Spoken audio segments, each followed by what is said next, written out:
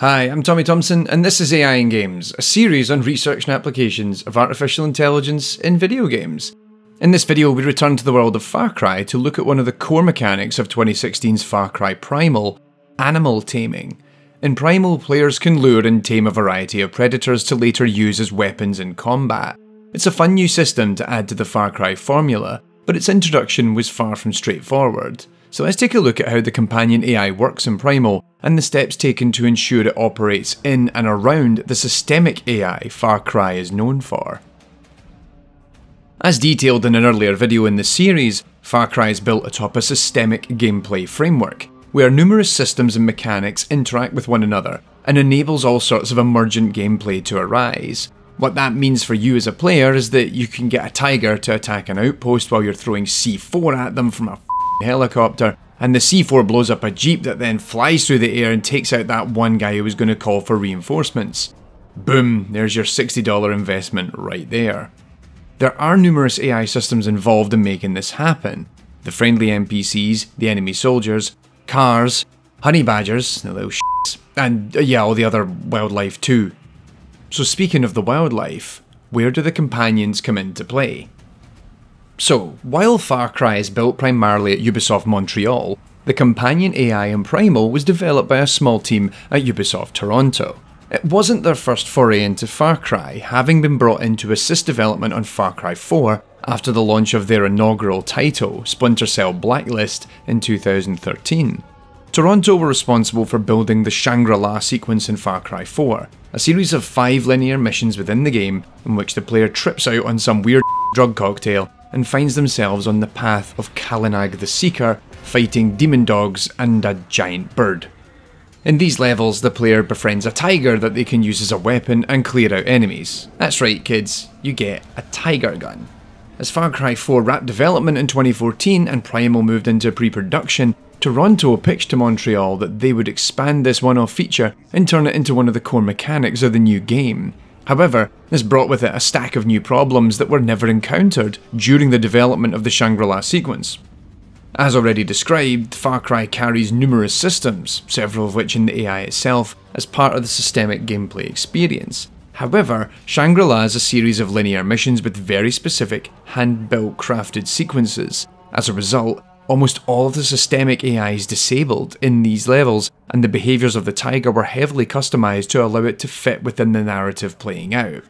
However, the companions in Primal are expected to operate throughout a game where all the systemic shenanigans are in full force.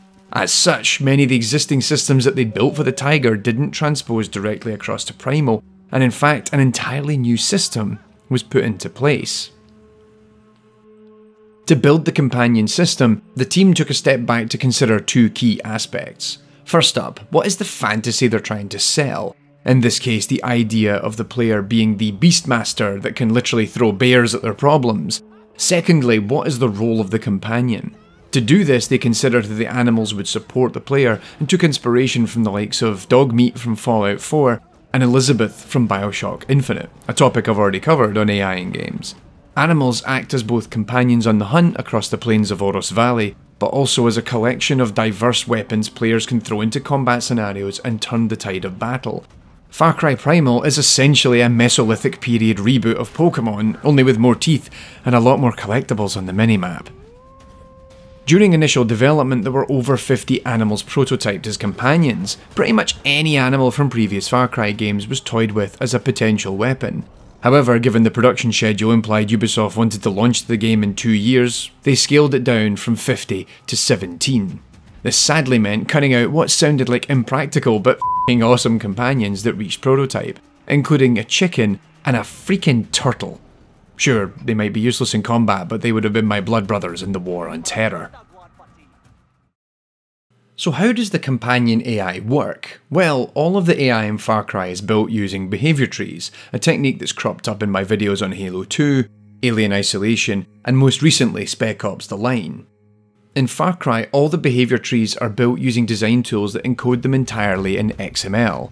The team in Toronto were wary of coming on board to start messing around with the existing codebase, as well as the existing behaviour trees. Not just because it could cause conflicts for the team in Montreal, Shanghai and Kiev who also worked on the game, but also because of the sheer number and scale of these systems. This would require them to edit dozens of existing behaviour trees already established in the Far Cry codebase.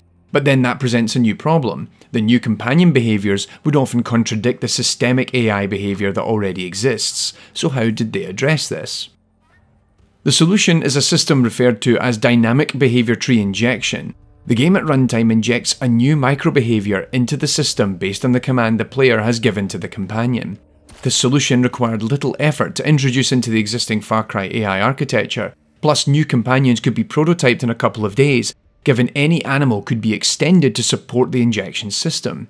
Perhaps most critically, it meant that the Toronto team could focus on refining the behaviours without worrying whether the Shanghai office would wake up the following morning only to discover the entire behaviour tree system was broken. So how does this balance out with the existing system? After all, the companion behaviour is directive from the player, while the AI already operating in each animal is an emergent and responsive system based on the world around it. It needs to do what you tell it to do so as not to annoy you, but also not do stupid things so as not to annoy you. First of all, each injected behaviour tree dictates what priority it has over existing ones. Hence, animals could ignore things that they may typically react to. But conversely, it also permitted for certain instinctual responses, such as the fear of death, to interrupt or overrule the injected behaviour.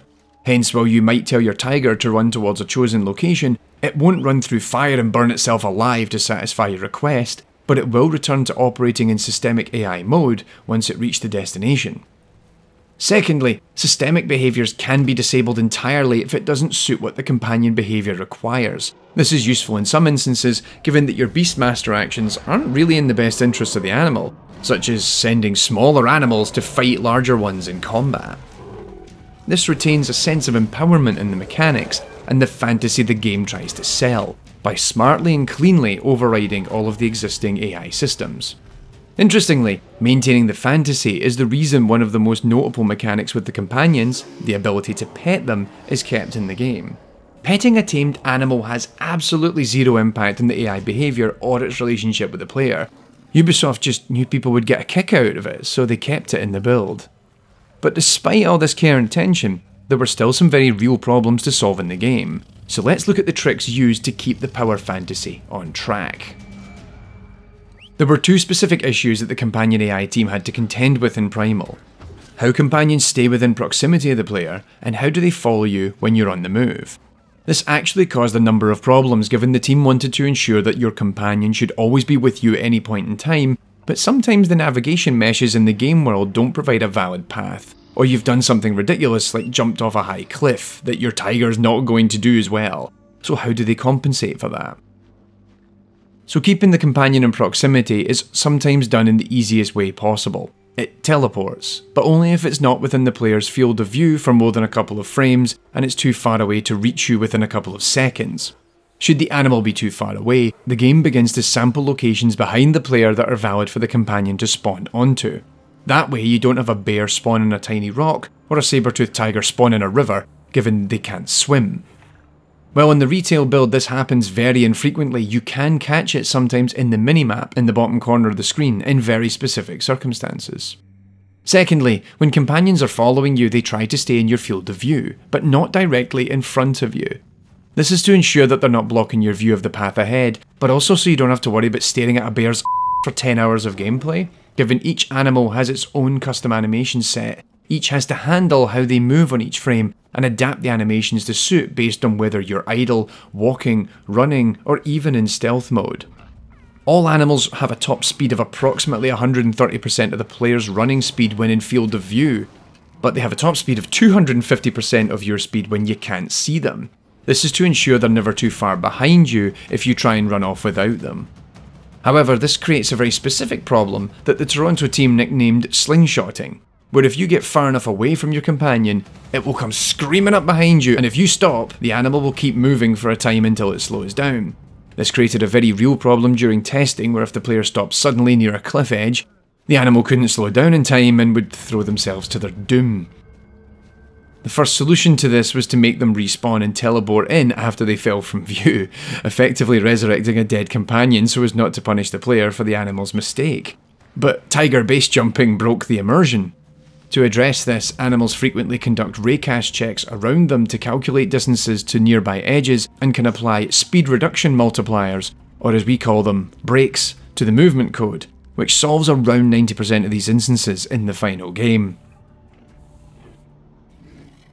While it proved a minor detour from the traditional Far Cry formula, Primal, and indeed its companion AI, was a fun experience that provides some cool and engaging gameplay. The companion system subsequently returned in a much reduced capacity in Far Cry 5, with a handful of animals available as companions. Perhaps we'll see more of these systems, and Far Cry itself, on AI in games in the future. Hey everyone, thanks for watching this video on Far Cry Primal. I threatened I was going to talk about this stuff way back when I launched the Far Cry 4 video, I think about 2 years ago. And now, thanks to these lovely patrons, who are on screen right now, I've finally made good on my promise. Special thanks actually to Chris Seddon from Ubisoft Toronto, who I had the pleasure of chatting to at Nucl.AI back in, I think it was 2016. He actually gave a talk, which this video is largely inspired by, and we had some fun chat on about the game at the time. In the next patron-voted topic, we're stepping back into the boots of Master Chief Petty Officer John 117 as we return to the Halo franchise, and I'm going to be looking specifically at Halo 3 and how that game handles its large-scale combat, all the gubbins that AI has to contend with along the way.